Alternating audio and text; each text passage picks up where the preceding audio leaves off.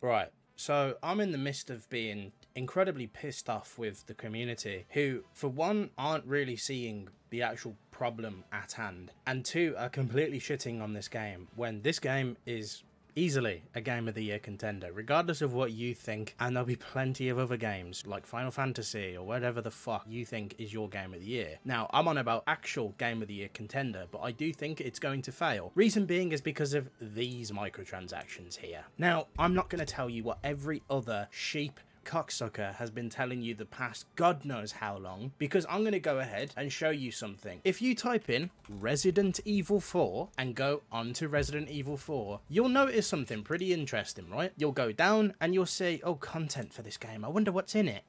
Yeah, a bunch of upgrade tickets, green herbs, special things that can potentially give you boosters. There's a bunch of things, treasure maps, whatever. There's fucking loads of stuff in Resident Evil. Might I remind you, this isn't the only game that's done it. And look at the overwhelmingly positive reviews on this, right? Devil May Cry 5's quite old now. A fantastic game, mind you, overwhelmingly positive. What do they give you? Fast tracks, unlocks, loads of shit that you can gain in-game, right? Now, I'm not saying it's okay.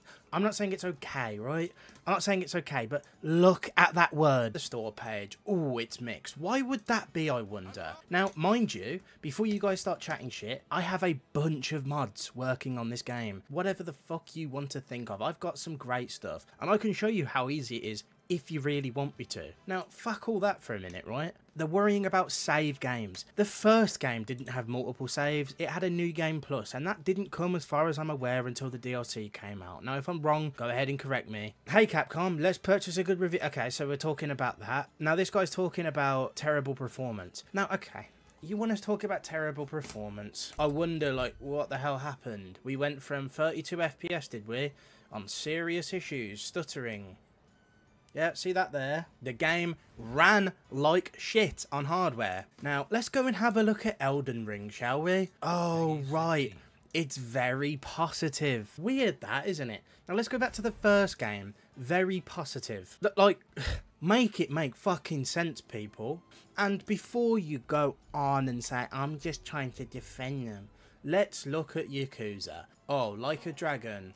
I wonder what they're selling in here. Oh, right, yeah. Fucking sets of things that you can get in-game. I'm absolutely sure of that. This isn't even the latest one that has all the DLC in it. So, here's the latest game. And look at this. Oh, of course, there's a bunch of DLC for a single-player game, but nobody said anything. And let's check the reviews, mind you. Let's go and have a look at Yakuza's reviews, despite all this DLC. Oh, it's very positive. Now, you see why I'm pissed off. Because there's double standards in virtually every single fucking way towards Dragon's Dogma 2. And this game, despite the microtransactions and despite the performance issues, is fucking amazing. It really is good. So explain to me, why is this a problem when every other game gets a pass for it? Why is the performance issues such a big deal when no one gave a fuck with Elden Ring? Please make it make sense.